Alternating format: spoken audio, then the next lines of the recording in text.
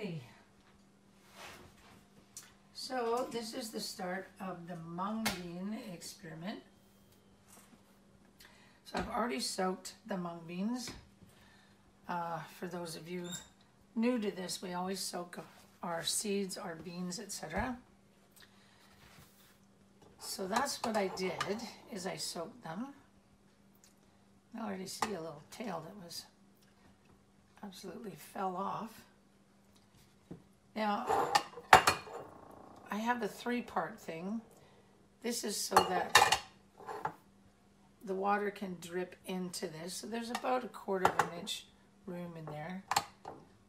And I don't want them drowning, so I'm trying to squeeze some of that water out of there into the bottom here. And I'm only doing 1/2 tablespoon. That's all I did, because 1/2 tablespoon turned into this many, which is just going to fit on the bottom there. I could have probably got a little bit more, but I don't want to waste the seeds until I know that this is actually going to work. So hopefully you can see that. So I've spread them out. And what they've told me is that in order to get the nice fat bean sprouts, the kind that, you know, the commercial growers do, that they have to be weighted down. So I had these 2 little colanders and thought, well, that would be perfect because they're flat on the bottom, right? So I'm just going to put this over top and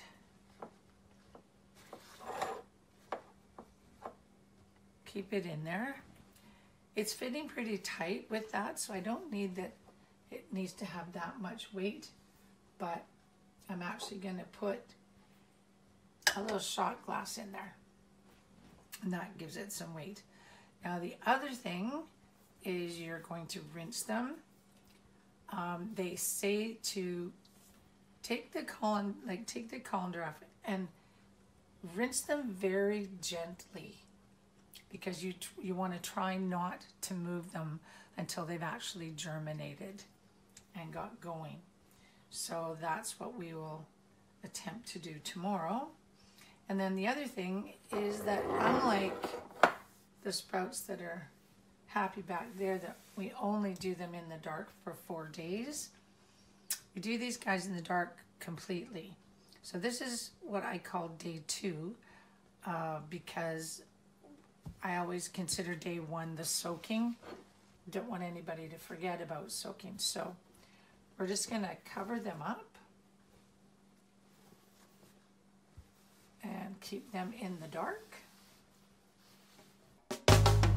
Okay, so here we go. After the first 24 hours, we're going to take that off, take this off. Look at all them lovely little guys. So we're going to run some water. You don't want it running fast.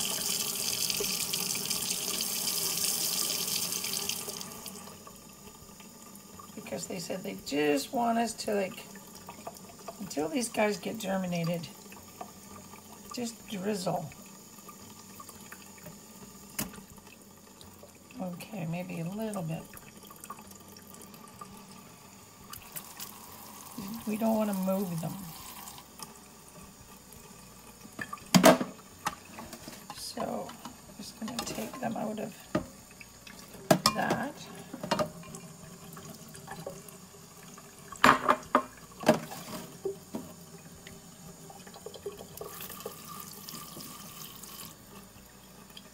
And that should be good enough now. We're going to let those drain. And my understanding is the reason why, instead of just spritzing at this point, and we're actually, at least the one that I saw, we're actually rinsing them, so to speak, is to ensure, because we're keeping them in the dark, that there's not going to be any stagnant, you know, mold or, you know, anything like that. So if we're rinsing them every day, then we should be fine. So then they're going to sit on that nice moist medium and grow big and fat, we hope. And my hope is that the sprouts themselves will go straight up and the roots will go into our medium, our hemp mat from Terra Fiber.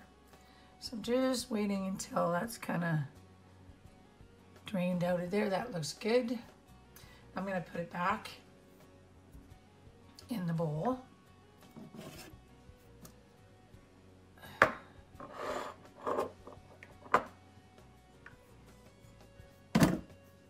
So I'm going to put it back in this bowl. And we're going to put that back on there. And then I'm also going to spritz that to keep the top wet. And then I'll put this guy back on like I'm doing right now and put my little weight in there and put them back in the dark. So, and then probably this afternoon I will take that off and maybe just give them another spritz, just see how they're doing. But it's really important that, you know, we don't get any mold in there and we keep an eye on it. If you have to spritz, you do. If you don't, then you don't. But you just want to keep them growing.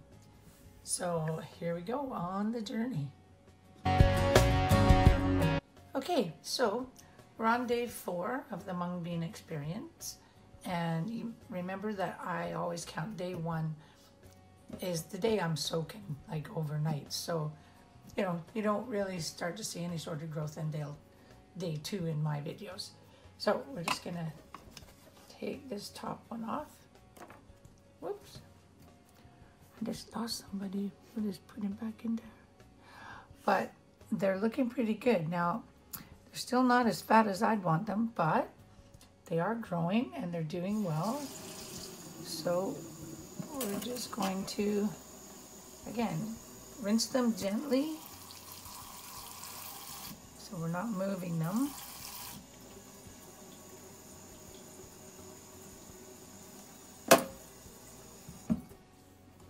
And let's take those out of there for a minute. Empty this.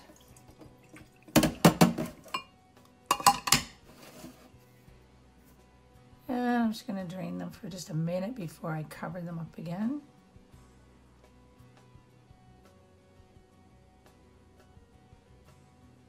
But we'll see if keeping them weighted. I do see that guy looks like he's getting a little fatter. And so does that guy. So, I mean, it is only really day 3 of growth. But, and they take 4 to 5 days to grow. So we're just going to keep weighting them down and rinsing them every day. And again, we want to rinse to make sure that we don't get any stagnant, moldy kind of thing going on. We want to just have a nice, happy, wet medium for them to grow in. Okay, so I'd say that's pretty good. So we're going to put this back on there. And again, I like to wet that as well so that it doesn't soak up water from the hemp mat. And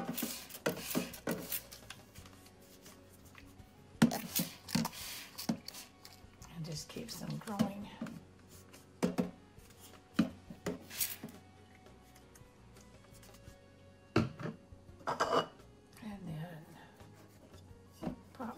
Back on there, and when I get them back over to the counter, I do have a little heavy shot glass that I put in there to weight down that top colander. So day 4, and there's where we're at. See you tomorrow. Okay, so as you can see, there's little leaves on there. And the mung beans, I'm ready to harvest the mung beans. So here's our harvest. So I'm just kind of showing them to you. But what we're going to do is we're going to put them in the bowl and rinse them off. But they look pretty cool, and they did get fatter. Now I probably should have taken the mat out of there and cut them off, but I didn't. I pulled them off, so we ended up with roots in our guys as well. But that's okay, actually. We threw them into a stir fry, and they were awesome. And that's kind of all the reason I wanted to do this, is because you can't, like I said earlier, you know, you can't get them as fat at home usually, but also the store always wants you to buy so much, and you really kind of just need a handful. So we're gonna, you know, swish them around there. That helps to get the little hulls off of them that they came from, like the seed hulls. So we're just swishing, swishing, swishing. We're picking them up, and we're going to pop them in the colander.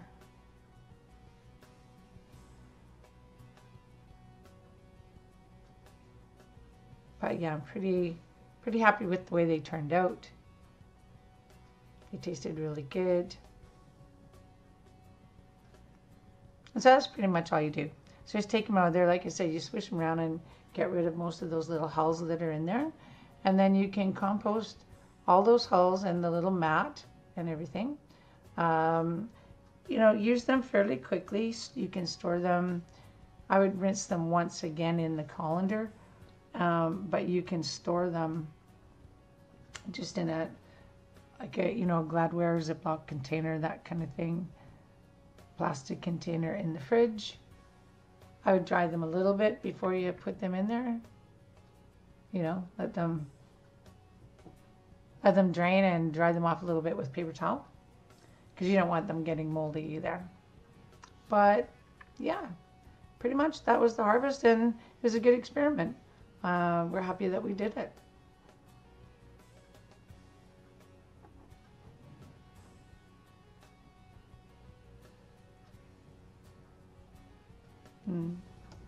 There you have it. Hi. If you like these videos, click the subscribe button. It's over there on the bottom. But you can also click the playlist for other videos in the gardening series, when we're just trying to grow food at home, and have fun. So stay happy, stay safe, and stay healthy. Okay, bye.